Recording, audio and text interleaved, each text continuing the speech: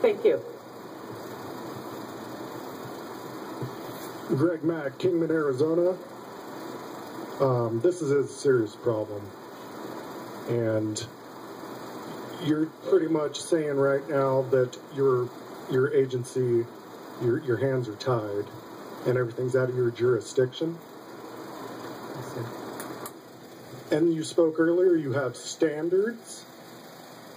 I'm curious to know when those standards were set and when do you renew them and do new tests to see what they're dumping on us. So as I mentioned earlier, the standards for aircraft engine emissions are developed by EPA. I do not off the top of my head know when they were last reviewed. That's a very good question. But EPA develops those standards.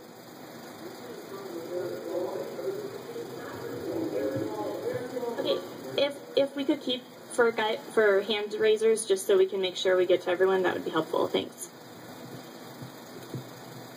Okay, first of all, my name is Deborah, and I'm from Mesa, Arizona. This is not emissions from an airplane.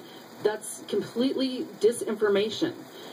It doesn't come from engines. This comes from spray nozzles that are retrofitted on airplanes. And I want to know, that's right, my question is, if you don't have any jurisdiction over the air quality, or over the air, when they fly up in the air and they dump this on us, so who has jurisdiction over the generators while they're on the ground? We have jurisdiction over the ground generators, yes. Okay, so who's testing those? And the airplanes that emit these while they're on the ground, before they fly up in the sky?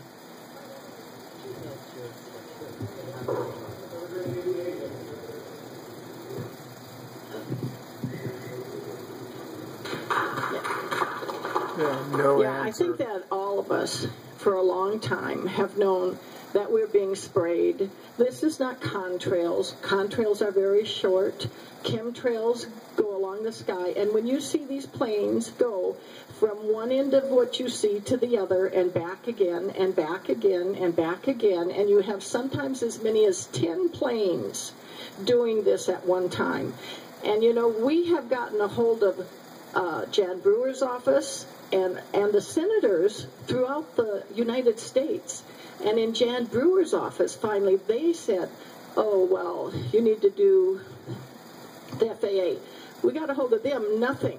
They said, there's nothing, it's contrails. So then we go back to Jan Brewer's office, and no one will talk again. And really, frankly, we're not the only people. There are people all over the place that have sent information in. Now, you're here, and you're inadequate to be able to take care of this for us. But whoever can, anybody who's in a place of power, like Kelli Ward, or you in your office, you need to really push this, because really, we are being sprayed like we're bugs, and it's really not okay.